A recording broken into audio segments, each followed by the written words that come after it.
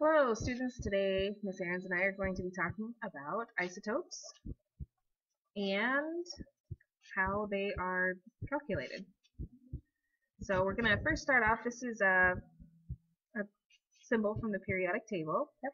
And we learned already that the atomic number is the whole number. So this is our atomic number. And that's going to give you the number of protons and electrons, which are positive and negative.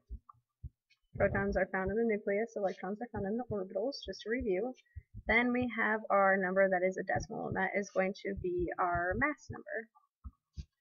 And this number is sometimes called the atomic weight or the atomic mass, but for all intents and purposes, they all mean the same thing. So today what we're going to talk about is this number here. This is the important one that deals with isotopes, because this is where the protons and the neutrons hang out. And isotopes deal with neutrons. So today we're talking about isotopes and neutrons. Remember, neutrons are going to have no charge, and they are also found in the nucleus. No charge. Not negative. Not negative, yes. They have no charge, or we could also call them neutral. Okay, so what we see right here, the form that is written out with the mass number on top and the atomic number on bottom, this is how you would see it like if it was in symbol form. Yeah, it's a simple form. So up here, this tells us our mass number. And notice it's not a decimal because it's being rounded, because when you are talking about number of neutrons, you can't have 0.6 of a neutron. Yep. Remember, mass protons and neutrons are normally 1, and then electrons are a lot smaller, so that's why we add them together to get the mass. Correct. And so this number, that is the decimal, we typically round. So if it's below 4, we round down. If it's above 5 or above, we round up. So since this one is 12.011, this shows us that we have 12 of the neutrons and protons, and then we have 6 protons, so 12 minus 6 equals 6. So we have 6 neutrons altogether. Neutrons in carbon. For that isotope. And then you can see on the other one where we have carbon-14 there. Carbon-14 has an atomic mass of 14. That's going to be the mass. We still have the atomic number of 6. Because if you change the protons, then it would be a different element. Yep.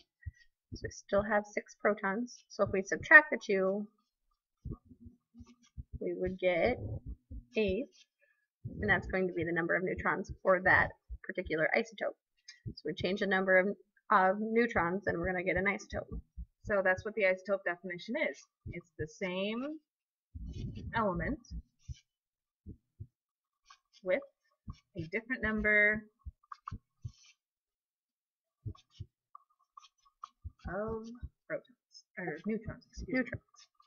Protons and electrons are going to stay the same. That's right. Just different number of neutrons. So carbon-14 has 8 neutrons, where carbon-12 has 6 neutrons. Okay, for standard form, this is when we write it out. You're going to see a lot of times on tests and stuff, the word written out and a number after it, and that's called standard form. So if it's not in the symbol form, like we just talked about with the mass number on top, the atomic number on bottom, it would look like this. Of course, you can write it out in symbol form from this, but this is always the atomic mass number. Okay, so we write out the word. So if we're doing copper, and then this is the new atomic mass. This is not the number of neutrons. Okay, this does not tell us neutrons. That is the mass. Okay, so always use the mass number, and this is the mass number. Now, if you look up at copper on the periodic table, copper does not have 63 as its mass number. It has 63.5. So if we were going to use the one on the periodic table, we would be using 64. But this is an isotope of carbon, so it has a different number of neutrons. So this number could really be anything. This could be copper 60, copper 62, copper 72. It could be really anything. So this is telling you your new mass number, okay, for the isotope. Okay. So for standard form, we would write carbon out, and then we could write any number. So we could have a 16 here. Okay, and so if carbon 16, this is our new mass number, it would be 16 minus the atomic number, because we learned this equation already, so this is what we've been using to calculate neutrons so far. And since carbon has six protons, we know that there are 10 neutrons in this isotope of carbon. Okay, so if we do one for silicon, we write out the word silicone, and maybe it says that it is 32. So silicon 32, 32 is your new mass number, atomic mass, and Subtract the number of protons, which would be 14. 14. So we have 4 extra than what the most abundant has, which is 18. 18 total neutrons. Now, so let's just take a second to talk about what that decimal means. So when you look at the periodic table, we do see something like 0, 0, 1, 1. Okay? Now, where does this decimal come from? It is the most abundant average. So that means that there is a whole bunch of carbon 12, then there might be some carbon 16, there might be some carbon 13, there might be some carbon 10. There's all these different varieties, but when you averaged all the ones that we have found on planet Earth since the beginning of the periodic table, it averages out to 12.001, meaning that the most abundant one is going to be 12. So before, when we were just using this equation, here we were calculating the number of neutrons for the most abundant isotope of carbon, or the most abundant isotope of copper. And so now we are being specific. We are saying, I went in my backyard, I dug up an atom of copper, I looked at its neutrons, and this is my new mass number. Okay? So go ahead and take a second and do out these 4, just like we calculated neutrons for these.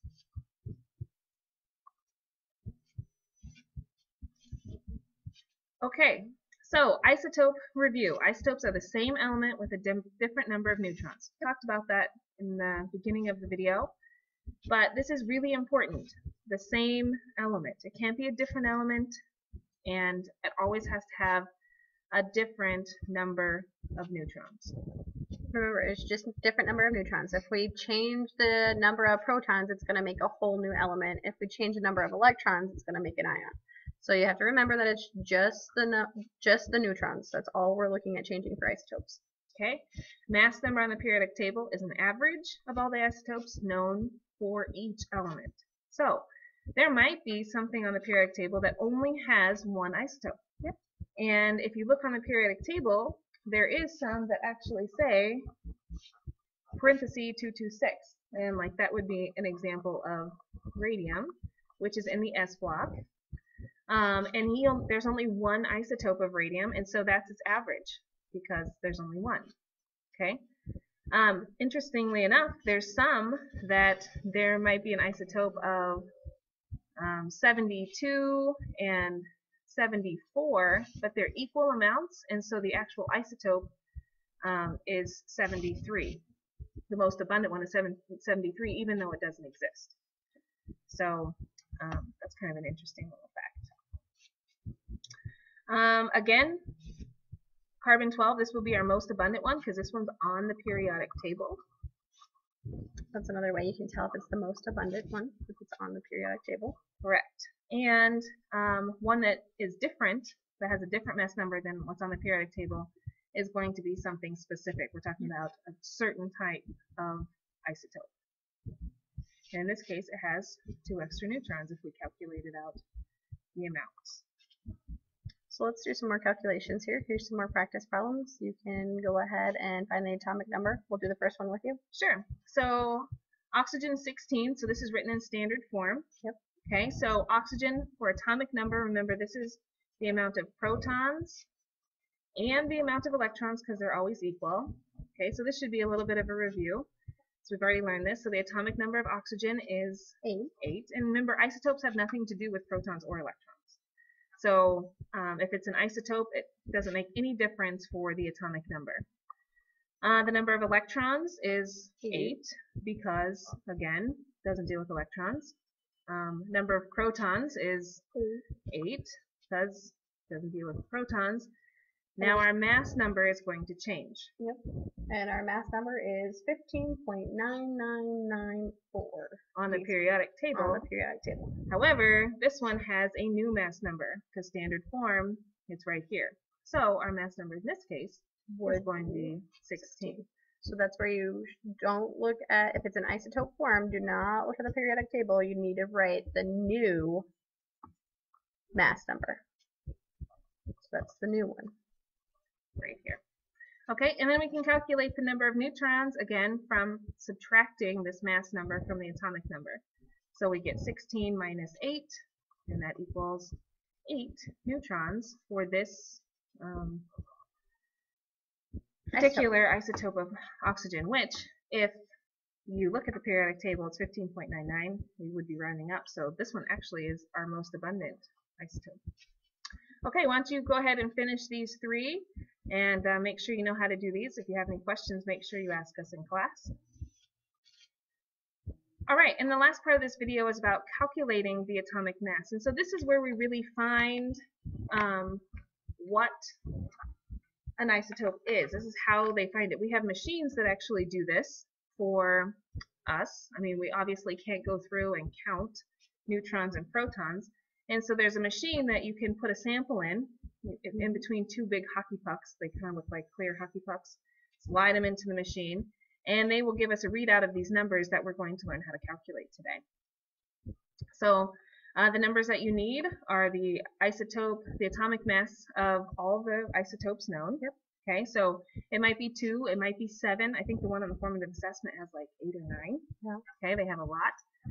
And we times it by this percent abundance, which is the decimal, which is literally how much there is. How much there is. Out of the sample. Out of the sample.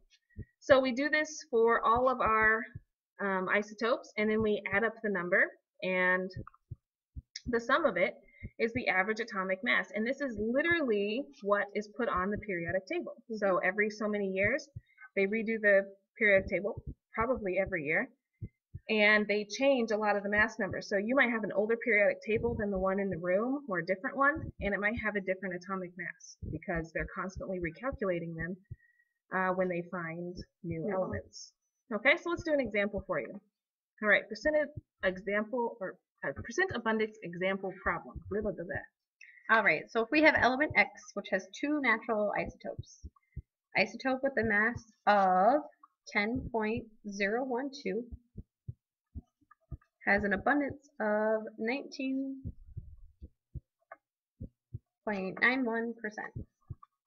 And then isotope number 2 has a mass of 11.009 AMU. And its relative abundance is 11.00 what? 9. 9? Yep. And AMU just stands for, that's the unit for the mass. Yep. And what was its abundance? 80.09%. 80.09%. Just calculate the average atomic mass. So what we're going to start off by doing is we're going to go ahead and we have our mass.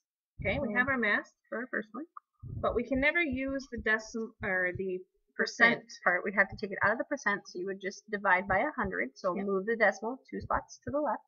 Okay, so I have 0.991, and then we're going to add that to. Oh, I guess we should add to. Let's add a decimal. Times this one, which we move the decimal over, or you times it by 100. Take it out of decimal form.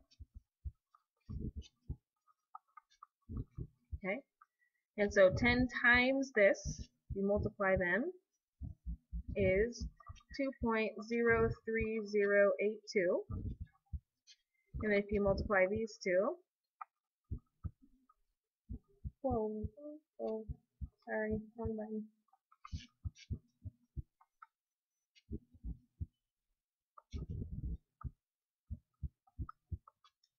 you get 8.817108.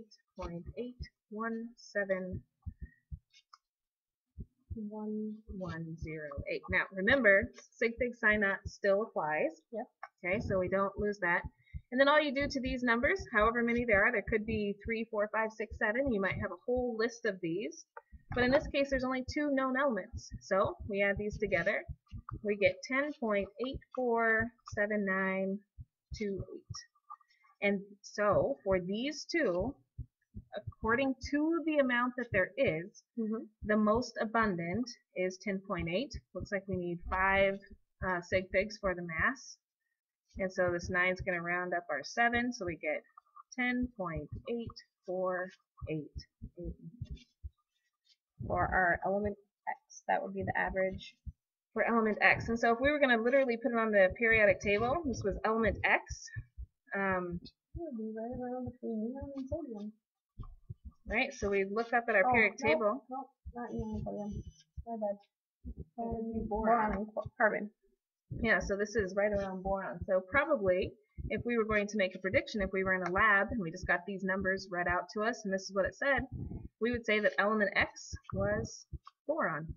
And we got that from comparing the masses of each one. This to the periodic table. All right, we'll be practicing this in class, and if you have any questions, make sure you write them down, and we will talk about it in class. Thanks.